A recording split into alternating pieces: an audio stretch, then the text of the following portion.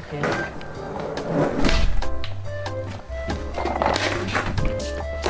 And now tell him to do.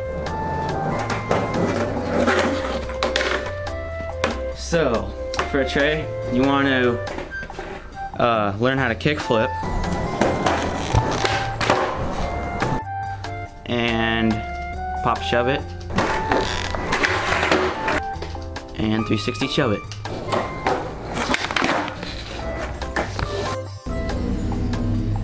Over here. Yo. Alright. I'm gonna explain foot placement.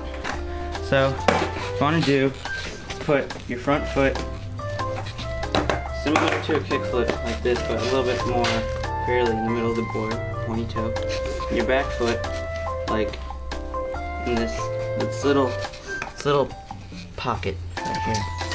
And you want to scoop, and then just give it a little tap with your front foot. You come around nicely, and you just land. And the whole trick just resides on the scoop. Yeah, the whole trick just resides on your back foot getting that whole scoop. That's like pretty much the whole trick, because your front foot barely even taps the board. It's just like a little flick. You don't want to put too much kick flip into it, or else it'll overflip and do like a... Or I'll do a less flip and do like a double. Yeah, like a double kick flip. You know what I'm saying? That guy's gay.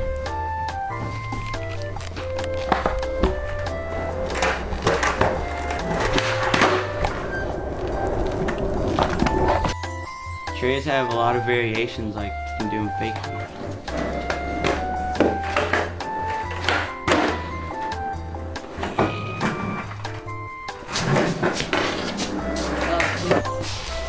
After you get better on flat ground, you can take it to stairs and try that.